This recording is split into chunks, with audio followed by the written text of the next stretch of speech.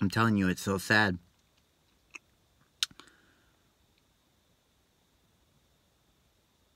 Okay?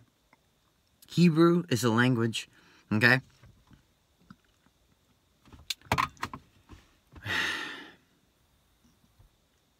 Okay? I don't believe that Hebrews are the chosen people, man.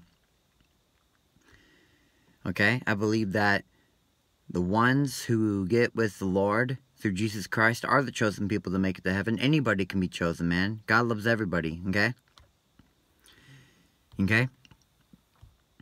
Because, you know, there is significance upon other people in different levels of, you know, how much they are the chosen one, but at the end of the day, it's all one and the same. God has love for all of us, man. And there's all so much relation to it. Because I had no control over this, but my wisdom tells me I will be God's right hand man in heaven, but it doesn't even matter, man. You know? Because God's not going to love you less. See, it all connects, man. We're all just as valuable, man. But it's the difference in what is the same. You know? It's about balancing out the two. I'm not bragging. I literally had no control over this, and if I'm wrong, I don't care. I mean, I don't care if I'm wrong, but I'm going by what my wisdom is telling me, and I'm not, like,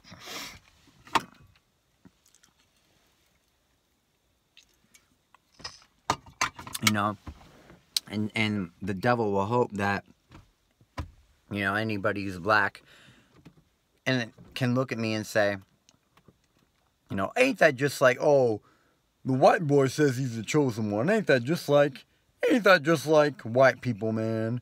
Always trying to enslave us, man. You know?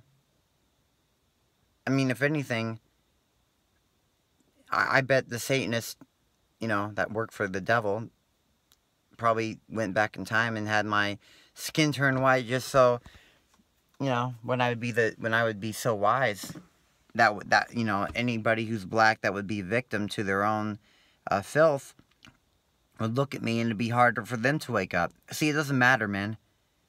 It doesn't matter. Dude, it doesn't matter, okay? Okay? I'm not even saying, I mean, I could be wrong, man. Okay? Because it's all perception, but there is such a thing, but at the end of the day, we're all going to find out in the end. But yeah, I have faith, and my wisdom is telling me, and there is such a thing as that. You got to take a risk.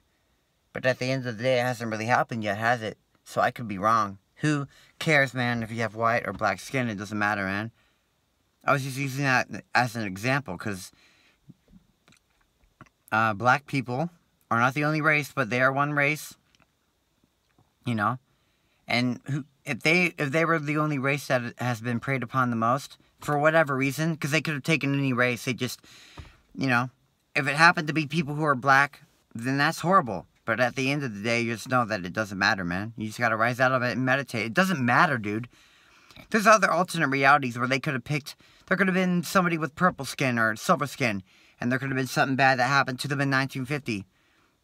But during 1950, in another alternate reality, it could have been like alien technology, and so, you know, what happened to them is that they were, you know, hauled off into a camp where they had to be strapped to a rusty table and you know, were called a certain name and were told what it means, and it was to degrade them in whatever way.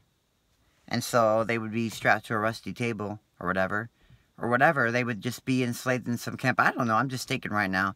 And they were like tortured beyond belief. And they had to be enslaved for years and years and years. But that's all an idea, man. They placed that.